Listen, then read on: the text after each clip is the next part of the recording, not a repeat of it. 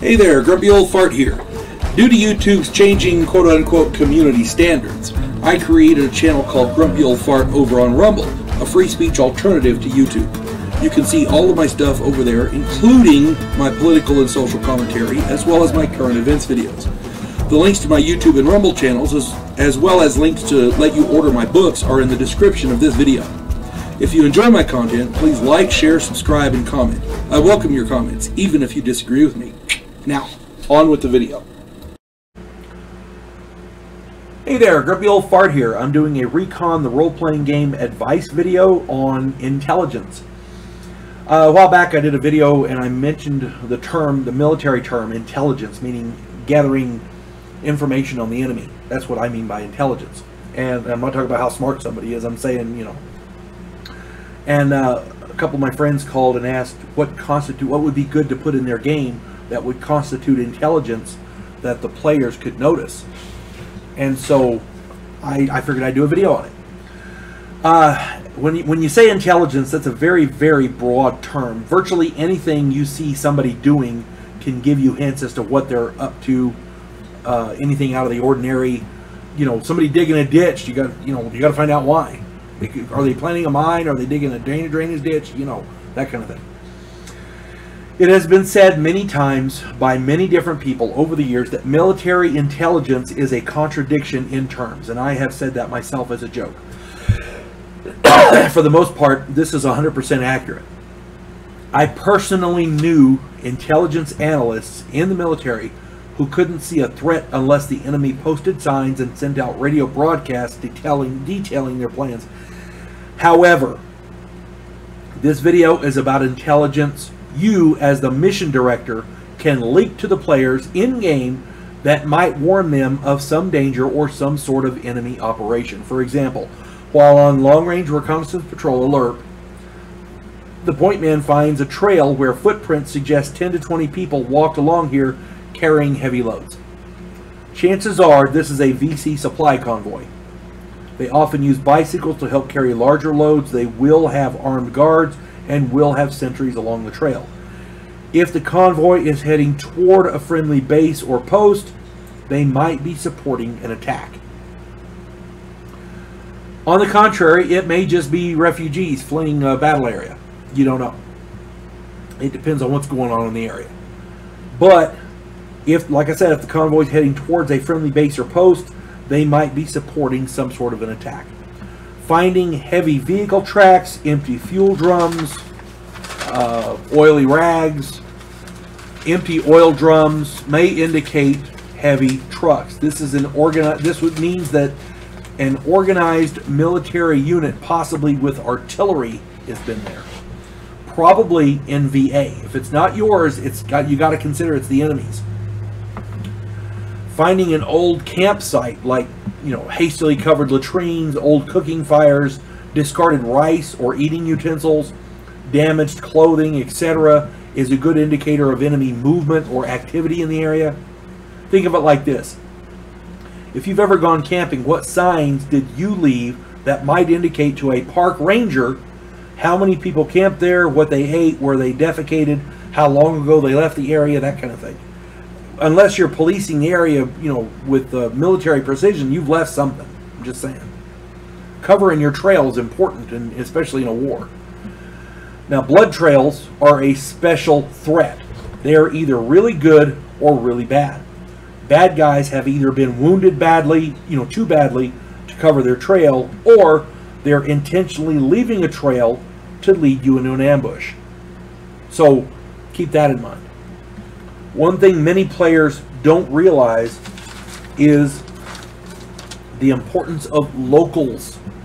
If you are friendly to a local village, giving them food, medical help, or other necessities, being nice to them, they may inform you of local VC activities.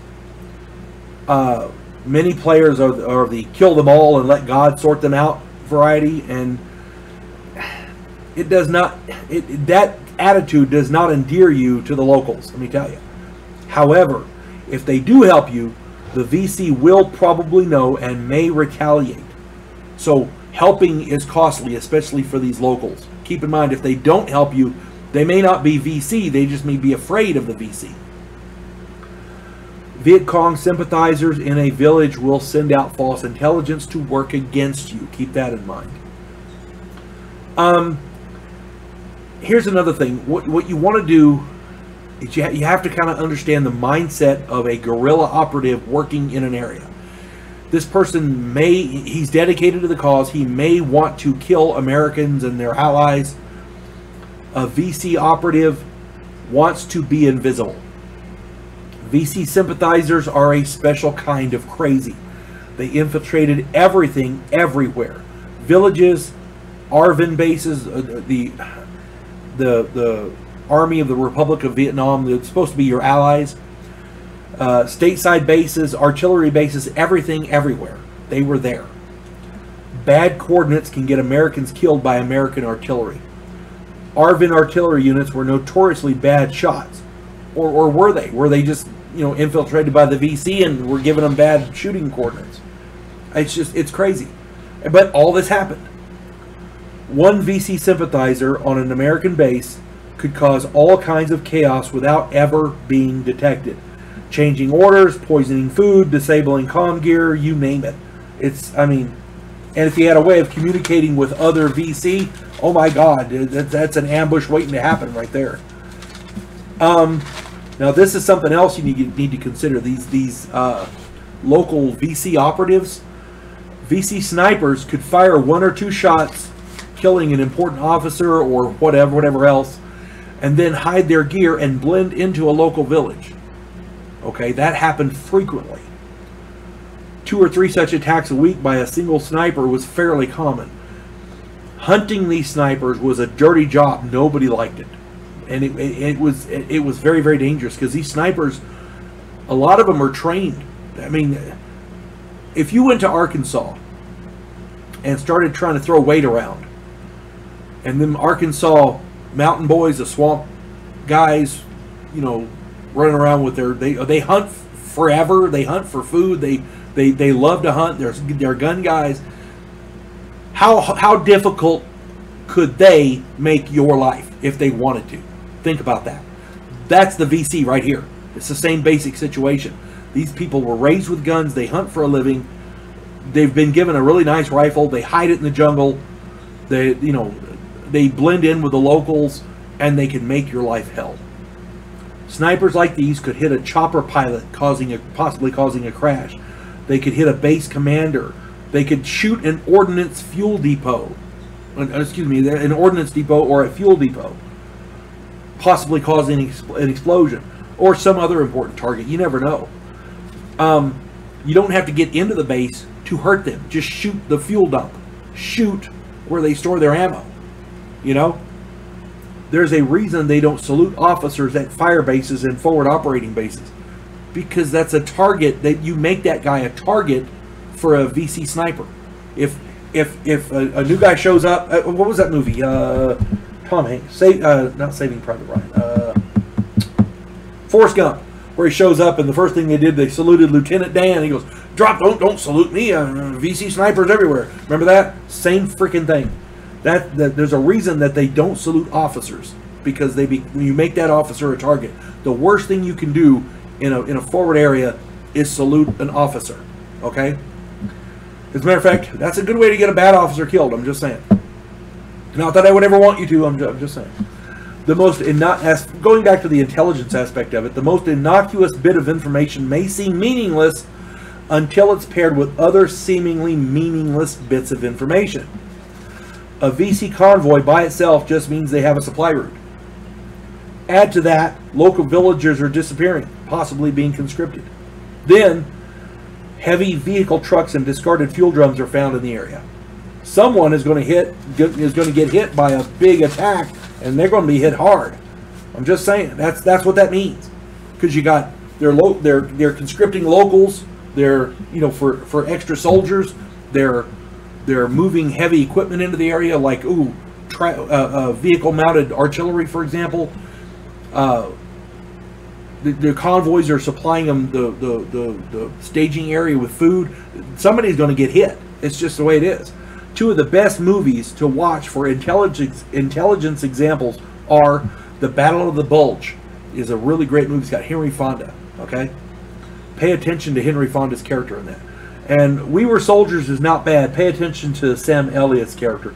That one not so much, but although that one is about Vietnam. Anything that would give a hint as to what the enemy's doing is intelligence. And it could be anything, literally. One of the best ways to understand successful intelligence gathering and utilization is to examine intelligence failures. And I've got a good one right here. In 1954, the French had established an airbase at Dien Bien Phu. It was surrounded by high mountains, considered impenetrable. The heavy equipment couldn't be... there were no roads up into the mountains, so they couldn't get heavy equipment up in there. Most military commanders figured that base, the mountains gave it like a natural wall around the base. So they were happy with it. The French knew that the Viet Minh had artillery. The Viet Minh were like their Viet Cong. They knew that the Viet Minh had artillery, but it didn't have the range to get over the mountains, so that they were safe, right? Here's the thing: General Giap was conscripting local civilians, but the French knew they were farmers, and Giap didn't have enough weapons to equip them. General Giap was the Viet Minh general. The French knew that they were farmers, they weren't trained, and Giap didn't have enough weapons to equip them. The French really didn't consider them a threat, so they figured he's conscripting farmers. Oh well, you know. What Giap did, this was brilliant. Okay, what Giap did was he disassembled his artillery pieces and had the civilians carry them up the mountains piece by piece to hidden caves, where they were reassembled into working artillery pieces. He didn't need roads, he had feet. Giap now had the high ground around the base and could fire his artillery directly down into Dien Bien Phu. The base was taken. It was a slaughter. I mean, and anytime the French sent up airplanes to try to find out where the artillery was so they could shoot back at them, they were in caves, so the French couldn't find them. Listing things to watch for here, I mean, that was just a massive failure of intelligence. When they're when the bad guys are conscripting civilians in the area, when civilians are disappearing, there's a reason for it. Never ever underestimate your opponent. Listing things to watch for is just not possible because a good intel officer can glean tons of useful information from a discarded bottle cap. Other intelligence officers sometimes overlook obvious sources of information like, oh, I don't know, hundreds of civilians disappearing for no good reason. You know, it's crazy.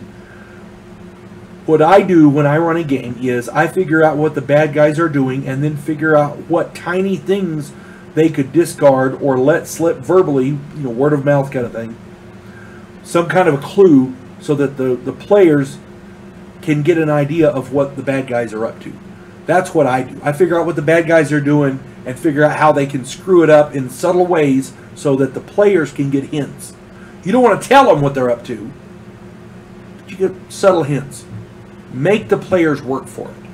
It is an intelligence gathering situation. If the enemy is going to send you messages as to what they're doing, there would be no reason to have intelligence gathering. You just listen to them. The enemy likes to hide. That's the whole point of guerrilla warfare. You're hiding and fighting a war. You're not doing it out in the open. Intelligence gathering is as much about observation as it is about spycraft. So any idiot in the field can find something important. And it's usually the little things that add up. I want to say in the movie The Battle of the Bulge, they caught a bunch of soldiers with rubber hoses. And they couldn't figure out what the rubber hoses were for. Later on, they pieced it together that the weakness of the German tanks was that they use a shitload of fuel and they're running out of fuel. So if we deprive them of being able to capture fuel sources, fuel depots, things like that, they'll run out of fuel, run out of steam, they won't be able to do anything. Because a tank without fuel is pretty much useless. You know what I'm saying? So yeah, any bit of intelligence is useful. You gotta play it subtle. You gotta be subtle. Okay? Let them figure it out. That's the best advice I can give. I hope this finds everybody well. You folks have a good one. God bless one and all.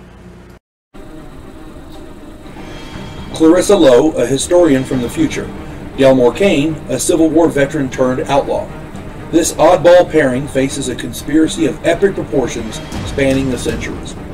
If you like action and adventure westerns with a splash of science fiction and fantasy, check out my book series Drifters and their ongoing adventures.